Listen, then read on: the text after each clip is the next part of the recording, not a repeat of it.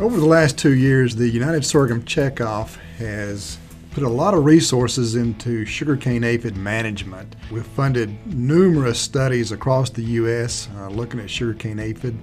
Various research topics have been covered, and then we've also put together a lot of information just from an educational standpoint. This is going to be a series of seven videos where we're highlighting different topics for sugarcane aphid management.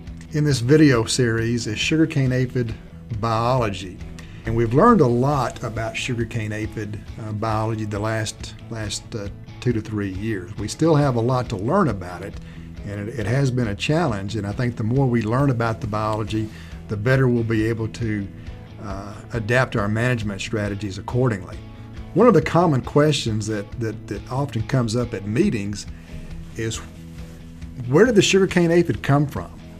We first identified the sugarcane aphid in sorghum in 2013, and then it really became an issue in 2014.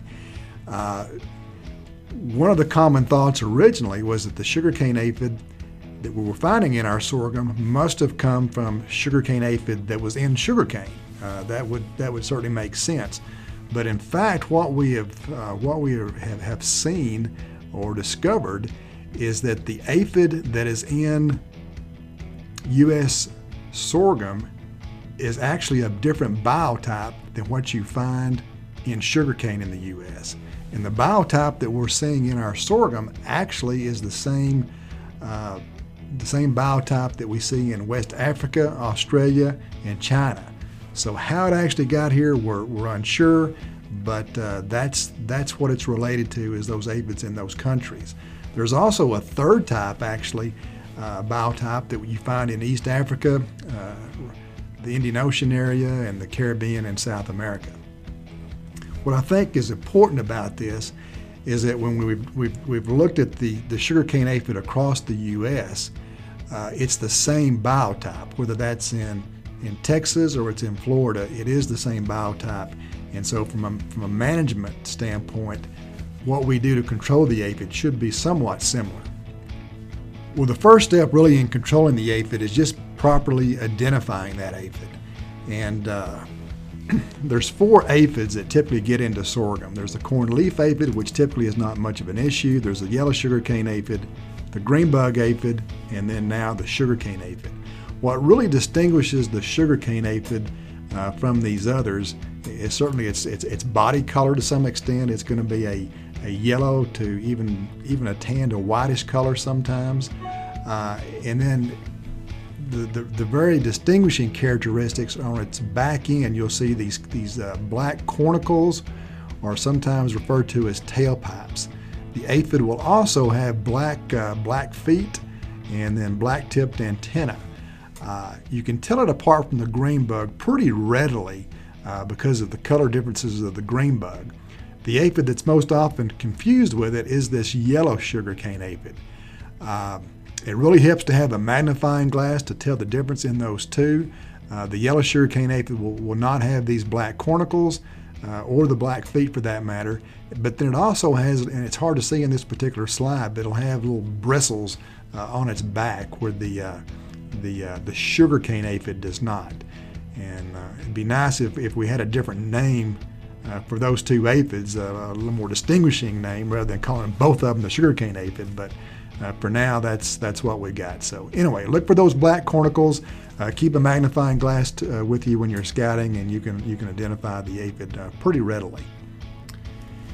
Another distinguishing characteristic with the sugarcane aphid is that it produces a honeydew material. So as it feeds, it secretes the sticky material that definitely is sticky. I mean, you can walk through it, you'll get it on your pants, you touch the leaf, get it on your hand. It's a sticky material. And sometimes this is the first sign that you'll see as you're scouting a field. As you're walking through, you'll see a random plant that'll just be, maybe have a shiny leaf, and it'll be sticky. The aphids actually colonize on the underside of the leaf. So that's where you'll find the aphid. Typically, it'll be around the midrib. Doesn't always have to be clustered around the midrib, but that's often what you see. In this particular picture, there's probably a good 500 aphids right there around that midrib. Another question that we get, well, how does the sugarcane aphid spread? Well, the sugarcane aphid spreads really in the wind currents, and that's how it moves from field to field and even to region, and it can literally move hundreds of miles this way. So what you want to watch for in the field is you'll occasionally see these aphids with wings on them, and sometimes you'll see a field that has a lot of these winged aphids, which means that these aphids are getting ready for whatever reason to move, and they'll get up into the air, and then the wind will blow them to other fields or other regions. Or in some cases, it could be just the opposite. If you see some winged aphid, it could mean the aphid has just come into your field. But you will occasionally see these winged aphids, and that's how they do move around. Now, what makes sugarcane aphid such an issue in sorghum is its reproductive capability. The sugarcane aphid is born pregnant, and then that aphid will begin to give birth about 4 to 5 days later. And once it starts producing young, it can really produce offspring in a hurry. Once it begins to produce those young, it will produce as many as 8 to 10 aphids in a single day over about a 10-day period. Now, once you get past that 10 to 12-day period or so, it begins to taper off. And over the lifespan of that aphid, which can last approximately 30 days, you'll average about 3 to 4 aphids per day. And so that is the reason that the sugarcane aphid can just build up so quickly in a field, is it just has the tremendous ability to reproduce. Another question we get is, what are the plants that sugarcane aphid will survive on? Well, for the most part, the sugarcane aphid is pretty much limited to the sorghum genus. So grain sorghum, forage sorghums, your Johnson grass, your sorghum Sudan crosses, Sudan grasses, that's where you will see the aphids and where they're a problem. Now, they may actually survive for a few days on some other crops like corn and pearl millet, sugarcane, and then some of your grasses, crabgrass and barnyard grass. But they don't cause any damage to those plants. So if you have a field of sorghum that's heavily infested with aphids, it's not going to be unusual to see a few aphids in the adjacent cornfield. And those aphids may survive on that corn for maybe a couple of weeks, but they really shouldn't develop as far as the population increasing, and really shouldn't cause any issue. Just really isn't a problem in corn. Now, it doesn't feed really at all on some of your winter grasses like wheat, rye, and oats. Again, you might see a few show up on wheat simply because the wind blows aphids over into the field, but they shouldn't feed on that wheat and shouldn't persist at all in a wheat, rye, or oat crop. So kind of summarizing this just a little bit, we've learned a lot about the biology of the sugarcane aphid over the last few years, and I think we'll continue to learn a lot about the aphid, and that should help us with our management decisions.